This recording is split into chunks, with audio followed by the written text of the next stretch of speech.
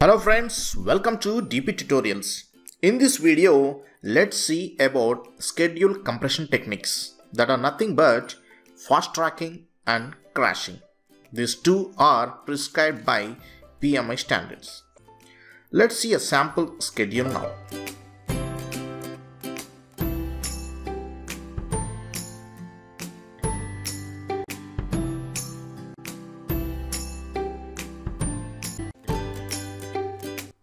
So here the project duration is of 55 days. Now let's see fast tracking.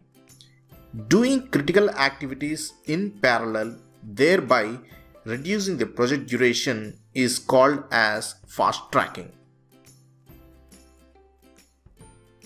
See here, by doing the critical activities in parallel, we are reducing the project duration to 31 days.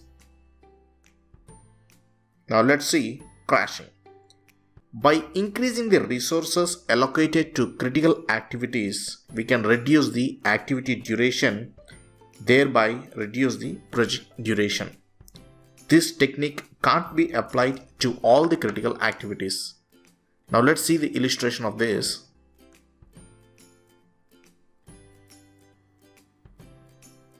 See here, the project duration has been reduced to 38 days. So friends, this is all about the schedule compression techniques as per the PMI standards. I hope you have enjoyed this video tutorial. If yes, please do give a like, share and comment. For further more interesting videos, please do subscribe dptutorials. Thank you friends. Thanks for watching.